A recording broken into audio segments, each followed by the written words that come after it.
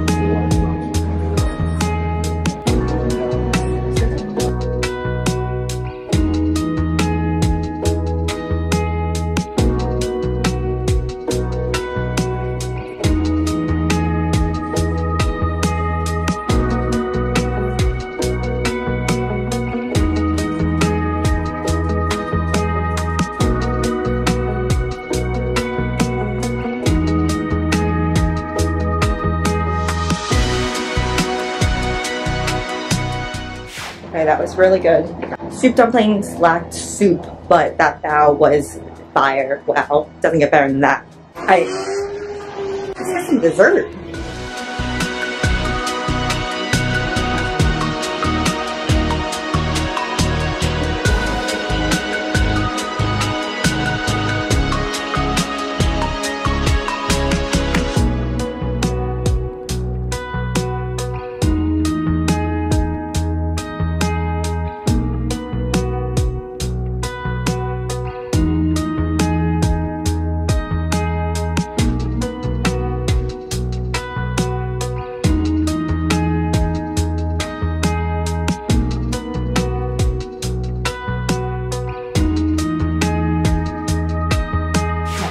Just finished the dessert. That was actually pretty good, but the only thing was that it had like the mango skin on it, and I did try to eat the whole kind of like dessert with the mango skin and it was not the move, so I ended up just taking the skin off. But it was really cool. That mango was bruleed. I've never seen anything like that, and yeah, very tasty, not too sweet, which I love. So, and now for the big event, I'm going to drive about an hour out from the San Diego airport to the retreat center where our event is going to be hosted. Better get a move on because traffic will be building up. I believe check-in is at 4 p.m. at this place, so let's get it.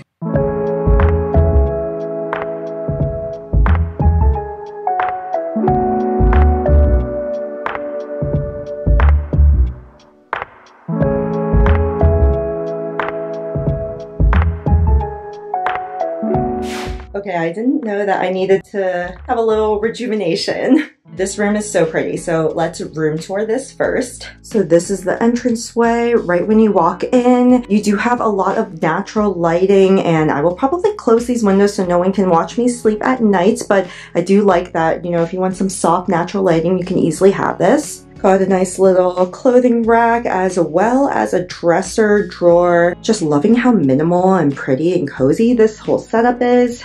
Don't mind my jacket. I threw it on the bed right away, making myself at home. 2 gorgeous queen size beds. Got my luggage in over here, but you have a nice little sitting area. Cute little closet.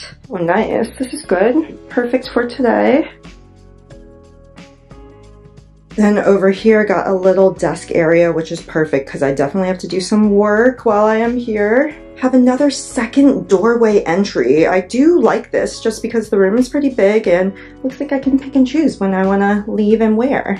This is locked. I'm pretty sure it connects to another room or a closet. Okay, and the bathroom is super interesting. Oh, great. It's like light on. The Oaks used to be a youth retreat center, which is why there are several bathroom stalls. It's made kind of more for like a dormitory kind of feel. Look, I have 3 showers. Which shower should I shower in? All the showers have a little stool with a towel. You have like ADA accessibility stalls, and then you got a normal stall. Very nice. Love when the hotel, wherever you're staying, has these. I always just forget them, and it's just really nice that they have. I wonder what ceremony home is. I might unpack what I'm going to wear tomorrow just so that it's very easy to take out. I got my steamer in case like things are really wrinkly. I'm going to unpack just a little bit, and then we're gonna go ahead and walk around the property before people actually get here.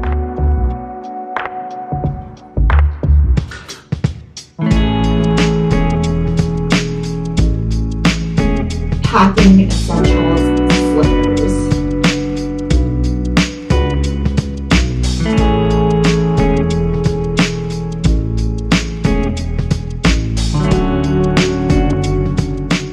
This is the property, and then this is literally the room that I'm staying in. This is my view coming right out of the door. Gosh, it's just so pretty. Let's go walk around.